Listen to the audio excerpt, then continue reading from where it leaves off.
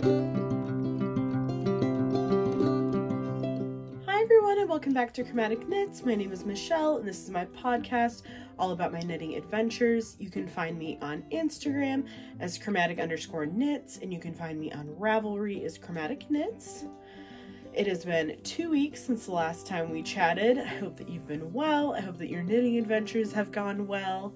And I have some knitting and some yarn and some other things to show you this week. So feel free to grab your own yarn, your own knitting, your crafting, your crochet, whatever it is that you're working on, or maybe just your lunch or a nice cup of tea, and let's talk about some crafty chats.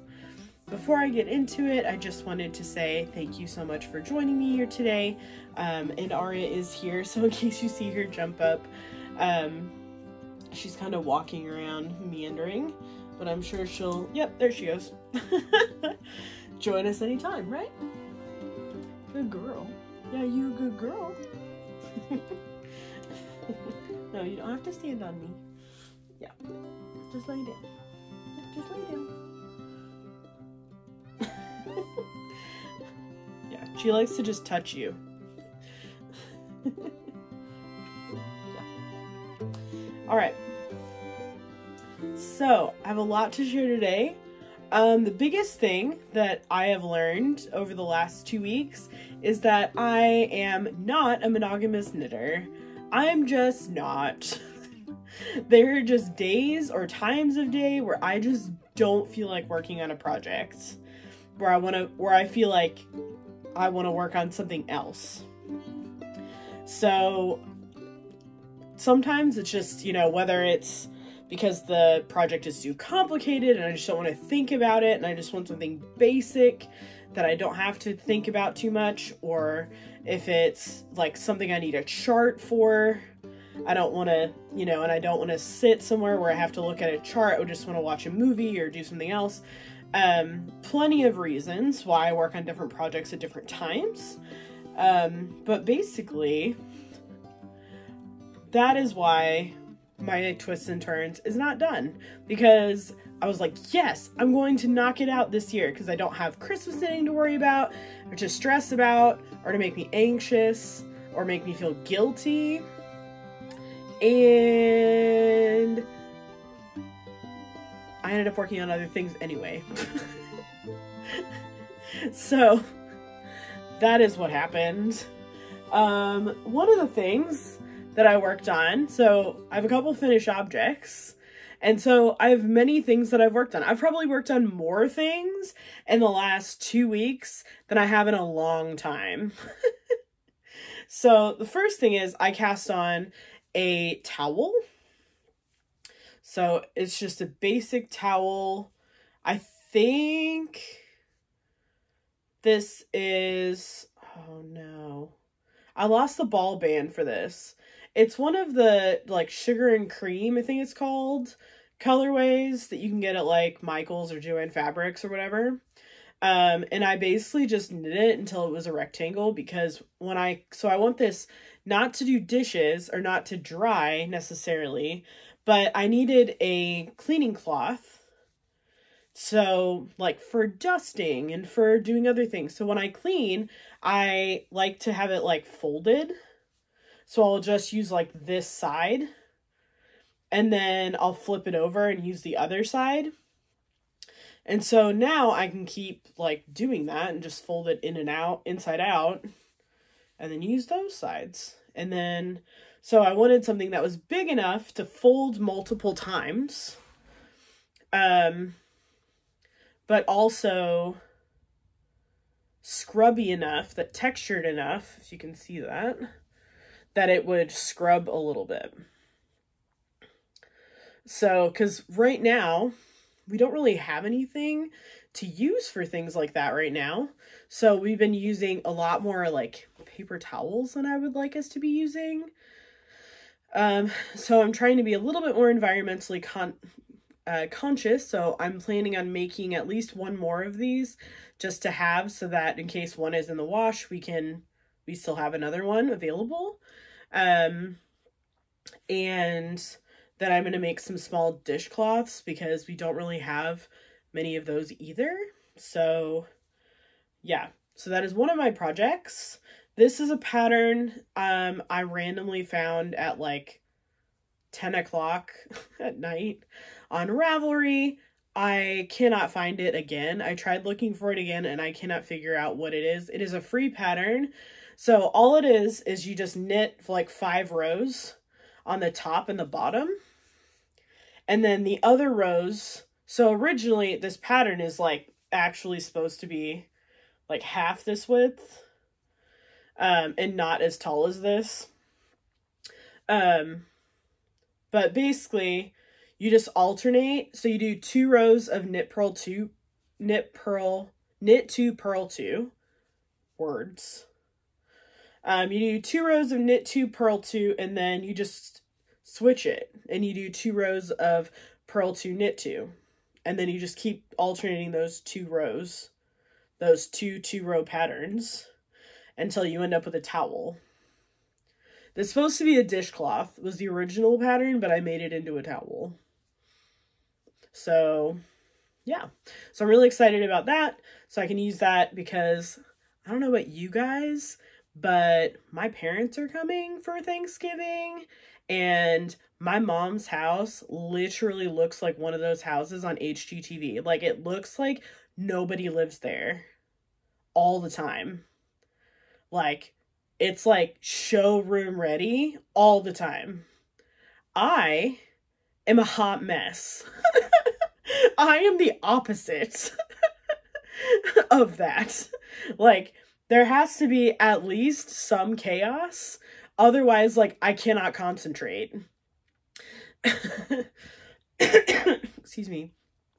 I need organized chaos. I need to know where my stuff is, but I need it to also be a little bit full of stuff. I also have ADHD, so we can do these things called making piles of doom. So they're piles where you don't organize them, you only move them around. So that's why it's called doom. Don't organize, only move. So you get these like doom piles everywhere.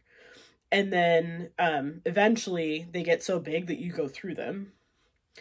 But yeah, so just a lot of like those types of things going on. But yeah, so my parents are coming, so which means that it is time. Not that my house is dirty. Like, it's not dirty. Like, we vacuum and we clean and we do all those things. But like, you know, it's time to do the things that I don't do every week. Like, I don't dust my baseboards every week. Like, I don't dust my cabinets every week. Right? Like, those are things that you don't do every week. So we're going to be doing that. And we're going to need some cloths to do it. So I'm going to be whipping another one of these up. I knitted this in like, I don't know, a day and a half. Something like that. 2 days, a day and a half.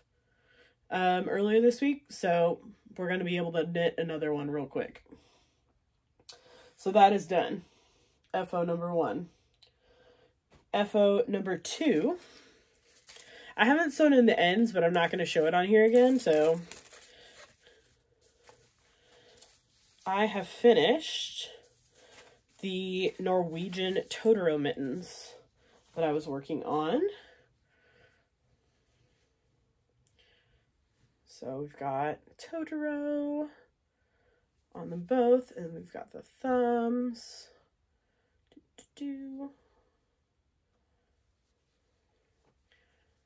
Yeah. So these I knit out of just some scrap yarn that I had lying around. So the dark gray is Knit Picks Stroll in the ash colorway that I've held double because it's a fingering weight yarn. And then the light gray is Cascade 220, and I've lost the ball band, so I don't know what the colorway is, but it's just a light gray. Cascade 220 worsted. So this pattern used to be available for free on Ravelry, but then Studio Ghibli made them take it down, which Totoro is a Studio Ghibli character. That's the name of the company that does like a lot of anime. And Totoro is one of their characters, so they asked they asked Ravelry to take it down. So they did, but if you go on Google and just Google Norwegian Totoro mittens PDF, it'll come up, which is how I found it. And this is by Brella. So if you look on there, it'll say Brella's Norwegian Totoro mittens. You can find bits and pieces of the pattern on Pinterest, but I would be super careful because some of those links are like to other countries. So like there's one on there for like Russia, and like there's one on there from like Italy or somewhere else. So I'd be a little nervous about clicking on some of those links. Maybe that's just me, but I would be nervous about getting some kind of virus or something. But yeah, so if you just download it from that link, that's where I got it from. It's really easy pattern. If you're at all used to reading charts, remember you start at the bottom right and go left and work your way up. So yeah, so it's super simple. Would highly recommend this pattern. And that leads me into whips. So I had so much fun knitting these mittens, and I have another person in my life who likes Studio Ghibli, so I'm going to be making them a pair of mittens for Christmas. So I started, this is the first mitten. I've got about a centimeter or so of the cuff done. So I have just enough yarn. I might be playing a little bit of yarn chicken. So I'm going to be shortening the wrists, the cuff a little bit, so that I don't run out of yarn.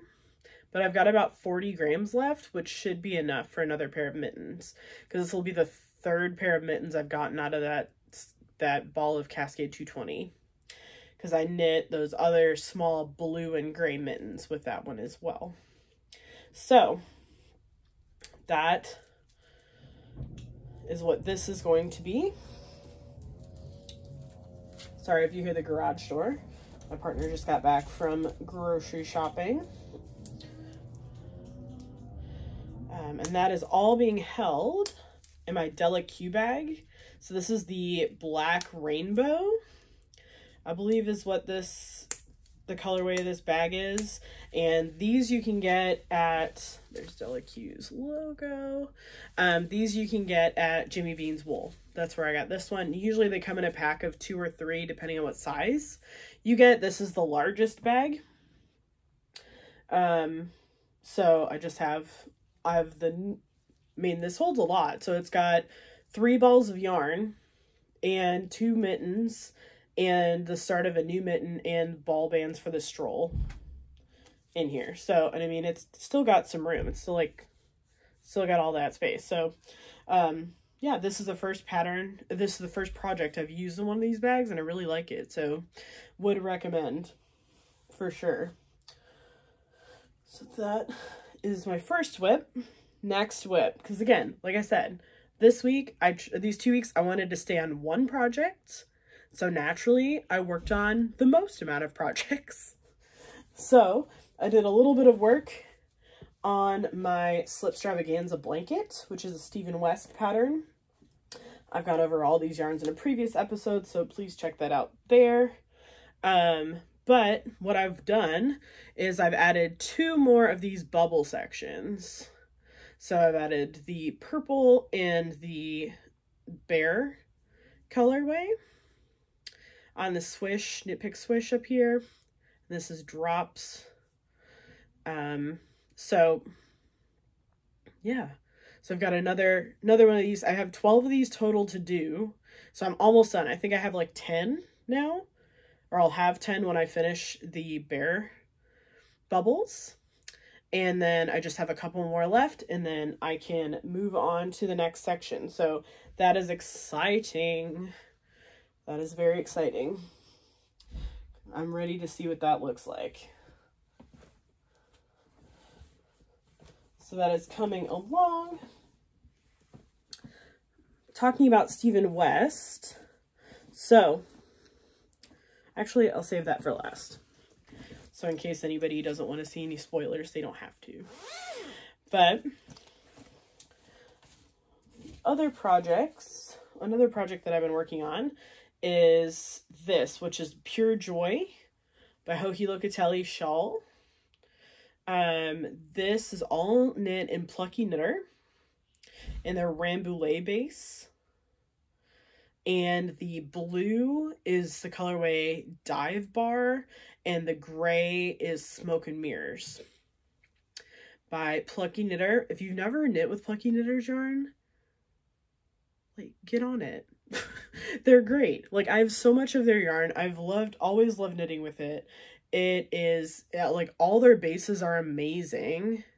Whether it's their Rambouillet base or their Oxford base, which is like their cashmere base, or whatever base it is, like, it's all great. 10 out of 10. Here is my little progress keeper. So that's where I was last time I showed this. So I've done a little bit over an inch or so. If you're looking for this progress keeper, this is by Simply Serving. No. Suker Miniatures. So you can check that out there. It's a little penguin with a snowball. I figured it was appropriate because it's getting cold out and we're getting close to the winter time. So this is coming along. This is part of the Hohi Fall Knit Along that is still going on through the end of this month. I registered to do this shawl. So if I finish it, then I can enter it for a prize, which is exciting. So I'm trying to get it done. Don't know if it will happen. But this shawl, y'all, like, if you have not knit it and you are a fan of garter stitch, like, this is, like, gonna be your jam. Like, oh my goodness. I just needed something mindless, and garter stitch, like, sign me up. So, would highly recommend. If you haven't, it is, like, it is aptly named Pure Joy. Because a pure joy to knit. And this is being held in my Bags by Awesome Granny. Bags has little knitting kittens. And some of them have glasses, which makes me happy because I have glasses. And I like kittens. I just wish the kittens were black. Because I have a black cat. Because Nugget is black. But it's still super cute. I love it. And I always get compliments on this bag. This is the largest bag, I believe, she has. I originally got this so that it could hold a sweater quantity. I mean, it's huge. So if you need a huge bag, like, that is the one. For sure. Okay, last whip. So, in case you don't want to see spoilers, this is my Stephen West Twists and Turns. I've only gotten through Clue 2. So, Clue 4 has been out for a while now. But just wanted to give you a heads up. So, because this shawl is a lot of knitting. 'Tis a lot of knitting. So, we have the rays on the side, and we have the cable section down there. And I haven't done the optional section yet, which is you add your, I don't know how he does it exactly. But basically, you take your accent color. So in this case, it would be this Wino Forever colorway. And then you put it into these cables to accent them. So I haven't gotten there yet. I think that might be part of Clue. I can't remember if that's part of Clue 2 or part of Clue 3. But it is coming along. Again, so much knitting. I just needed a break after the cables. I just needed a break. I was done. My brain was like, no moss cables. We can't do it. But I'm still loving this yarn. Would highly recommend La Bien-Aimée in the Cashmerino base. And is the light gray. Direwolf. And then the dark gray is Don't Fear the Reaper. And it's their cashmere merino base. I think it's an 80-10-10 or an 80-15-5 or something. That's the dark gray. I've said this in a previous episode. And then this is Madeline Tosh singles in their Wino Forever base, or Wino Forever colorway. So it's super soft and super squishy, and I cannot wait to wear it around my neck. But that means that I have to knit the other two glues. So we will see. The goal is to knit this to completion by the time the next one comes out in October. But I mean, the rest of it doesn't look bad.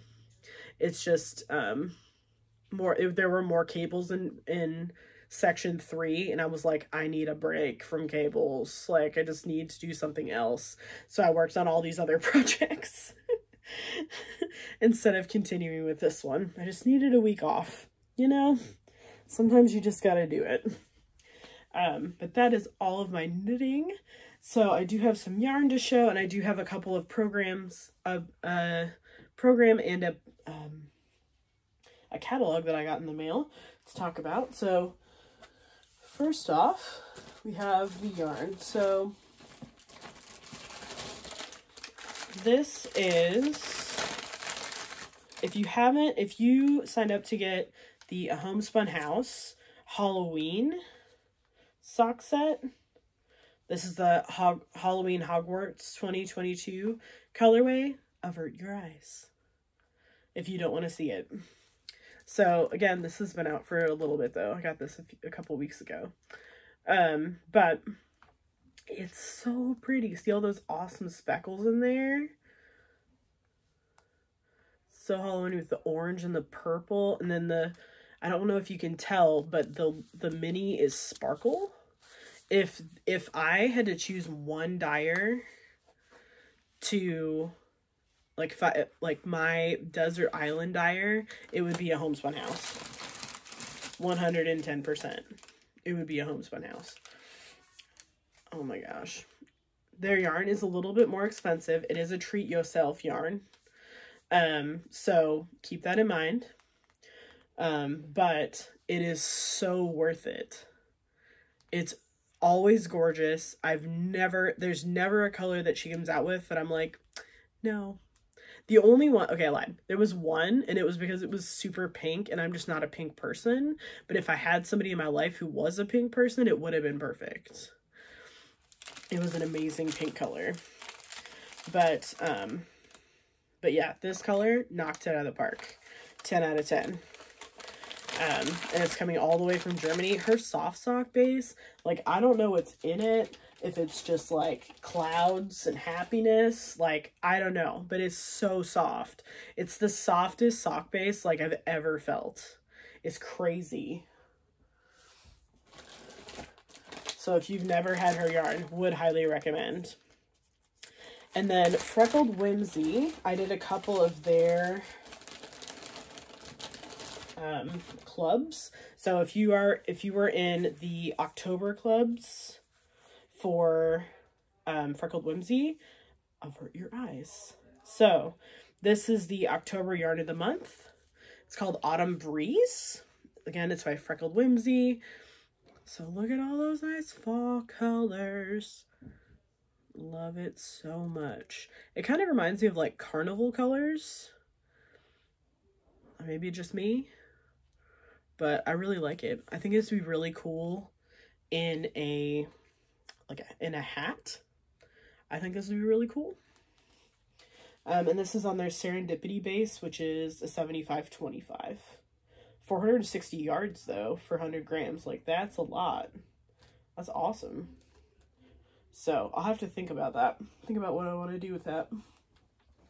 And then this one is their Spells and Things. Basically, it's Harry Potter. This is Polyjuice Potion. And for anyone who's watched this for any length of time, you know that I'm a huge Harry Potter fan. Am I a huge J.K. Rowling fan? No, because she's very transphobic, and I'm not a fan of that. So, but I fell in love with the Harry Potter stories when I was 13 years old and got my first book, and it was magic from then on. huge fan. So anybody who's making anything Harry Potter, I always want to support them. You know, I don't want to support J.K. Rowling. I want to support their small business. This, I mean, even if you weren't a Harry Potter fan, like this colorway, like check out that ice blue that's in there. That's gorgeous. Like, I don't know what I'm going to make out of this. Maybe a hat, maybe some socks. I don't know, but it's awesome and it's mine. And that's all I know. And then I got one more thing from Freckled Whimsy, but I can't open it yet. So Freckled Whimsy, for the holiday season, they did a 24 stripe advent sock yarn. So you get, so this is what I got. It says no peeking. Got these cute little gnomes on it until December 1st. And there are two 50-gram skeins in here. So what I'm going to do is I'm going to get 2 pairs of sock needles and knit them in tandem.